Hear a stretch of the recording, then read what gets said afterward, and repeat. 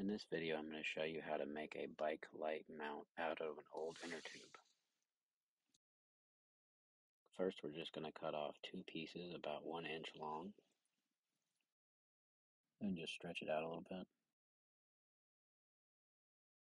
Just push it back through just to make a simple knot and then just pull it tight. And you might want to make yourself a couple of these depending on your flashlight size.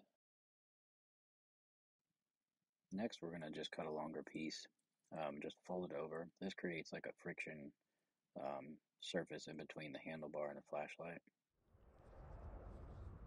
Set your flashlight up on top of that,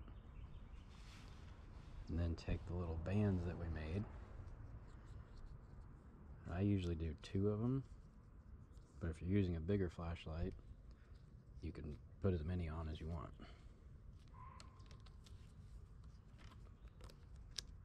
And this is just with 2 bands. This should work on any helmet also.